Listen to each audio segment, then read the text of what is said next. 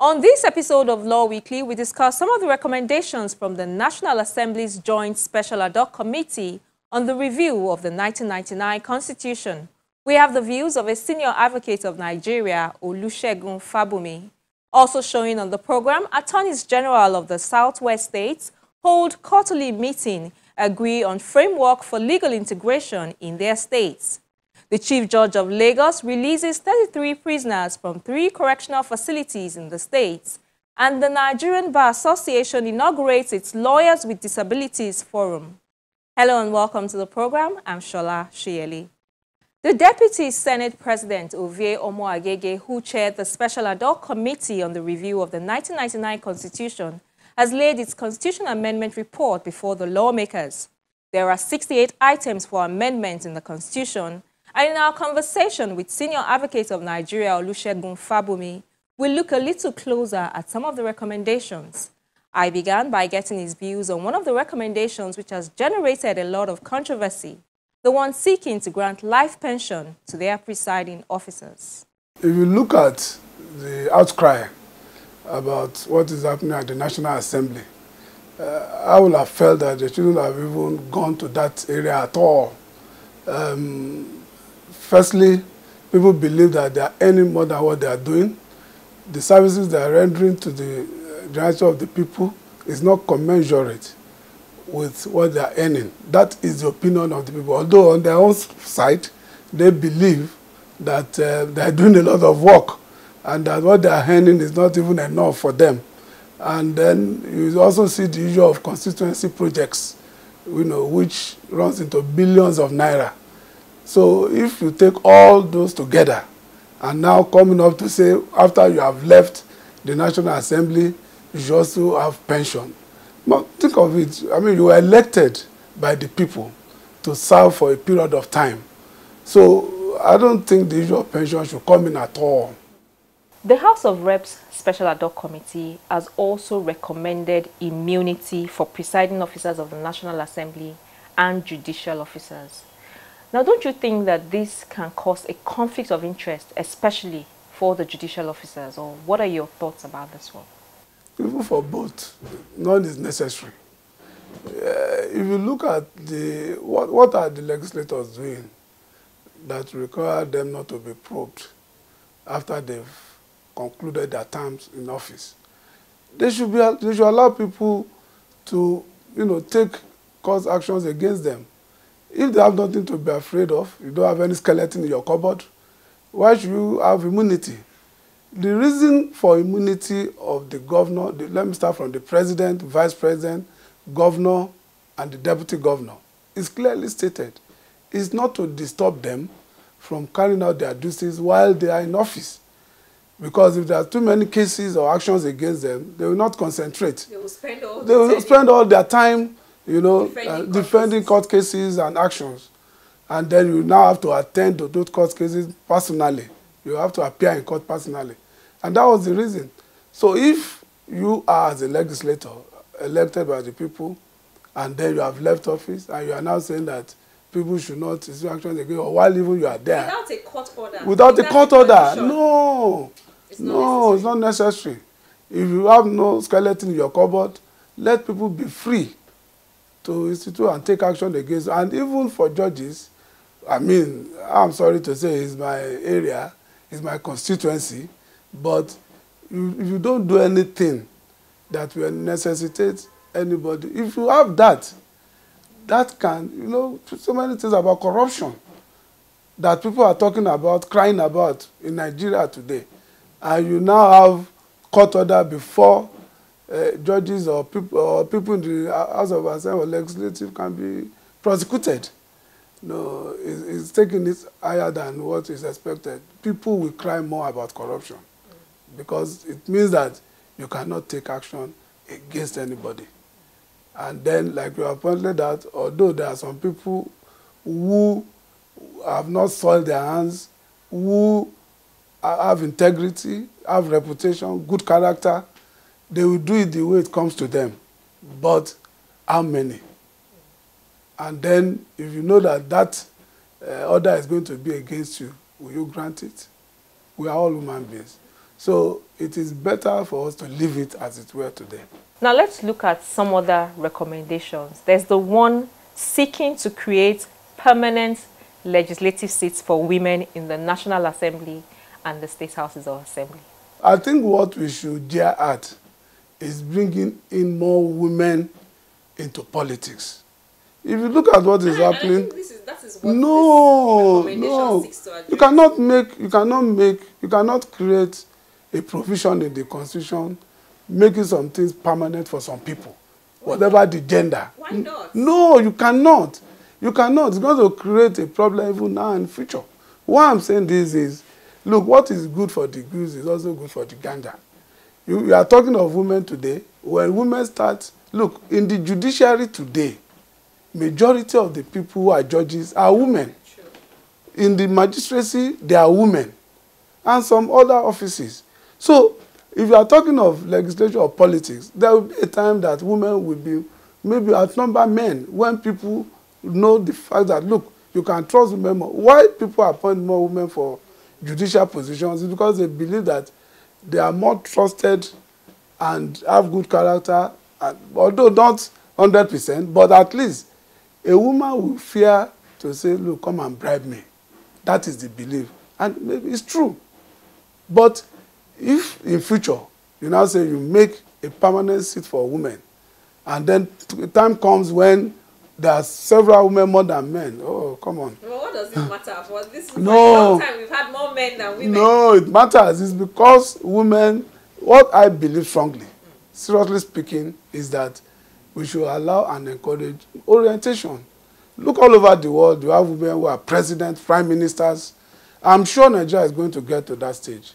But we shouldn't create permanent seat. No, it even Not looks in our legislature. no, it even looks odd somehow that for a gender you make the seat permanent, and for the other gender you say no. I mean, for even me as a man, it's unconstitutional. So that's discrimination right there. Yes.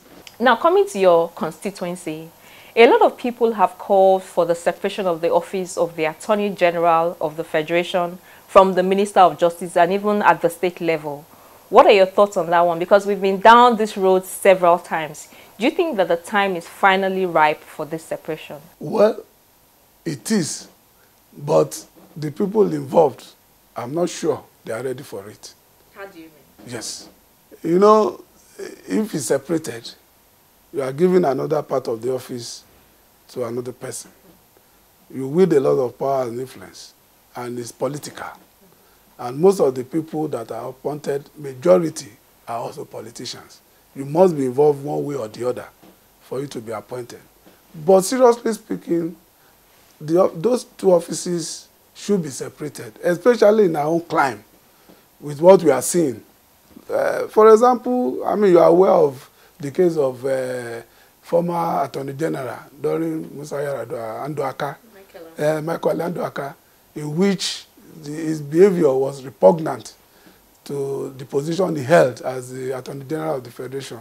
And the reason being that he was alluding more to the political side than professionalism. If you are taught well about his profession, that even though I was appointed by the politicians, I should think more of professionalism. He should have behaved the way he behaved. Because he even lost his rank. He lost his rank. He's even been barred from holding public office for life. Yes. So how can you put your life at stake for a period just to do the bidding of politicians? So I believe strongly that if the two offices are separated, you can face your profession squarely. But what about the person who has to do the political side of it? Will still not be the outcome? Well, you see, the point is just the reputation, character, and integrity of the person involved. And that's why so many people don't want to join politics. Look, let me give you a very straightforward example. I started my practice from Afe Babalola in 1989, where I served. And I was aware that he was offered almost, at least I know of 2 appointments to be Attorney General of the Federation. He refused. It's because of this kind of situation, because once you accept that office and position, it's most times difficult for you not to do the bidding of the person that appointed. Is who pays the pipe, who pays the piper dictates the tune.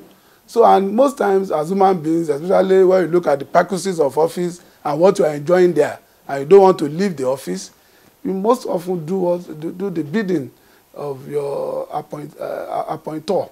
So that's just the problem. But if those offices are separated, maybe it will go a long way, at least on the professional side. You know, the professionalism itself is the main issue. I don't want to say that. You see the imbroglio and problem that the NBA have been having with the current Attorney General of the Federation. It has to do with the issue of professionalism and the political aspect of it. There are also provisions for diaspora voting and independent candidacy.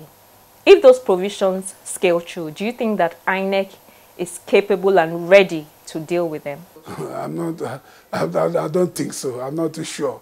You know, even look at the issue of electronic voting. It's generating a lot of controversy, and we are not yet there.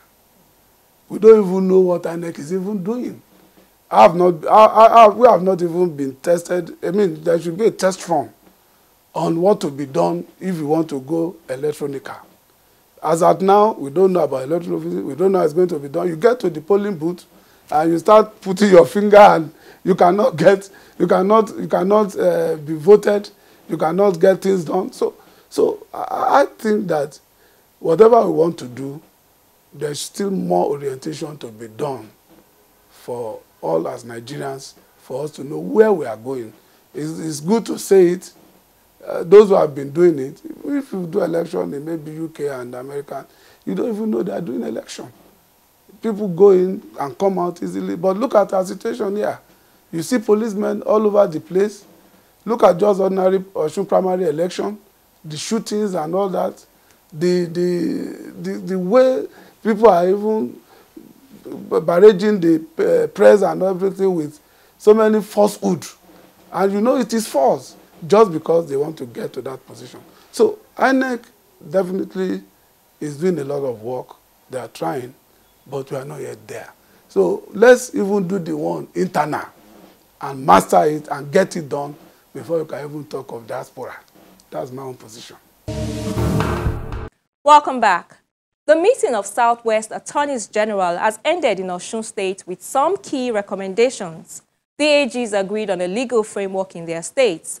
They also agreed to convene a meeting with Amotekun commanders on interstate cooperation, sustaining arrest, and achieving effective prosecution of criminals. They also agreed to ensure harmonization of processes leading to the appointment of judges, just as they reaffirmed their commitment to judicial financial autonomy. The Attorneys General in the southwest region of Nigeria converged in Osogbo, the Osun State capital, for their quarterly meeting to deliberate on issues happening in their various states. Top on the agenda is how to harmonize the laws of southwest states. Some of the chief law officers here share what they have been able to do in their various states in terms of addressing common and peculiar challenges. Amotekun in Ondo State now investigate all cases, and they have also been given enough support by the Ministry of Justice to prosecute some of these cases. Because we noticed that the police, when they prosecute criminal cases, they have a tendency to criminalize what are otherwise contractual disputes. So if you have a fight with your neighbor, maybe he borrowed you 100,000 naira, the police, and you maybe due to economic reasons or even deliberately you can't repay, the police will charge you for obtaining under false pretenses. You can't pay your rent, they charge you to court. So we established what we call district prosecutors, and we stationed them in all the magistrate courts. Their job or their duty essentially is to vet all charges drafted by IPOs. To achieve better socio-economic development, necessary laws have to be in place, and without a strong handshake among the attorneys general across the southwest states, improving the prosecutorial and administration of criminal justice system may be Herculean. Interboundary crimes, we are addressing it in setting up interstate joint task force. You will have read recently that Ogun State and Oyo State, when they were kidnapping and all that, we have established joint, patrol task force that will be patrolling our interboundary, because somebody can commit offense in Ogun and run into our forest in Oyo. The same, so we need to have a joint patrol. The purpose of this meeting essentially is to talk to each other and agree on how to fast-track the harmonization of the laws of Southwest states. That is on the agenda. We're also looking at jurisprudence. How do we harmonize judgments that are coming from our high courts? So that again is one agenda that we have placed on our table. So in all, it's about how to achieve speedy integration. At the end of today, we will have agreed on milestones to take forward, and hopefully this meeting will begin this process of ensuring that our laws, our jurisprudence, they work in tandem across the Southwest states. In other news, the Chief Judge of Lagos has pardoned 33 inmates and granted them freedom. The inmates were drawn from Ikoyi, Kirikiri Medium, and Kirikiri Maximum Correctional Centers. We have the report up next. Pursuant to Section 1, Subsection 1 of the Criminal Justice Release from Custody Special Provision Act, which grants the Chief Judge powers to pardon inmates, Justice Kazim Aluba convened an open court session on the grounds of the Samuel Ilori Courthouse in the Ogba area of Lagos. The CJ is sitting with the Administrative Judge of the Ikeja Division of the Court, Justice Oluwatoyin Ikpaye, other judges who are members of the Decongestion Committee, led by Justice Adenike Koka, and some other magistrates. Some other officials of the Lagos Judiciary are also present here, as well as lawyers representing some of the inmates, the leadership of the correctional centers, and members of non-governmental organizations involved in reform of inmates. Inmates drawn from 3 correctional centers in Lagos are also here, having been processed and assessed by the Decongestion Committee of the Lagos Judiciary. The State Controller of the Correctional Center, Francis Adebisi, is happy about the exercise. He noted that the population in the custodial centers have become a great challenge due to congestion. You will all agree with me that security has been a great challenge in this country, and for those reasons, an effective performance of the judiciary system, our custodial centers are invariably congested. The Chief Judge lamented the prevalence of crimes in the society, but gave the assurance that the Decongestion Committee had done a thorough job in scrutinizing those recommended for release. Every person who will be afforded the opportunity of a release today has been found fit and qualified and having satisfied all the criteria of the law before they have been put forward today to be so released. All those who will be released, as we soon tell them, should see it as a real opportunity to retrace their steps and not come into conflict with the law again, as otherwise this kind of privilege may not come their way. A total of 33 inmates were released in all, with the CJ urging those released to be of good behavior, as harder punishments will be meted out on any of the inmates caught committing a crime again. Some of the non-governmental organizations immediately pledged cash and other support materials to the released inmates to make it easier for them to be integrated back into the society. And as part of his aim to engender diversity and inclusion in the affairs of the Nigerian Bar Association, the president of the bar has inaugurated a Lawyers with Disabilities Forum. We have more details in this next report. This is the first of its kind in the history of the association, and gathered here to witness this history is the leadership of the bar and the leadership of the Association of Lawyers with Disabilities. The occasion is the inauguration of a Lawyers with Disabilities Forum of the Nigerian Bar Association. The president of the bar, Olumide Akpata, said that he identified with the fact that many lawyers with disability had long felt alienated in their struggle, and this is why the forum had now been put in place to champion their cause. If at the level of the NBA we are able to set up, support and sustain our LWDF, then we can begin to preach to the rest of society. We must ensure that in the conferences that we have 3 of them for each of the sections, and then at the annual general conference, we will sensitize our members and let them understand that just as the Women's Forum and the Young Lawyers Forum are here to stay, the LWDF is here to stay. And these are the requirements. This is what we need to ensure that our members really feel that they are part of the association and we're not just paying lip service to the fact that they are members. The creation of the forum is a giant stride for its members to advance their legal practice in a less difficult, productive and fulfilling manner, a cardinal point of the campaign promise of the current leadership of the bar. The president announces the inauguration of a 10-member committee as initial members of the governing council of the forum, with Mrs. Aisha Ahmed Al-Rufai as the chairperson. Promised on my part to do whatever I can to ensure that within this short period of time that we have, we would do as much as we can to ensure that, one, we have enlightened people, our members in particular, about the need to include everybody, especially lawyers with disabilities. 2, we will make sure that we have a record of every member of the MBA that has a disability, because that is the easiest way for us to be able to deliver on some of the programs that we intend, so that we all feel useful and contribute to the betterment of the MBA at large. The immediate task ahead of the committee is to educate, sensitize and bridge the gap in practice amongst lawyers with disabilities and their other colleagues. And just before we go, here's a recap of some of the legal stories in the news. We begin with the reports that the Federal High Court sitting in Abuja has ordered the interim forfeiture of a property reasonably suspected to be proceeds of unlawful activities of former Imo State Governor Senator Rochas Okorocha. Justice Emeka Nwite gave the order while ruling on a motion ex parte brought by the Economic and Financial Crimes Commission seeking the forfeiture of the property on the grounds that it was acquired illegally.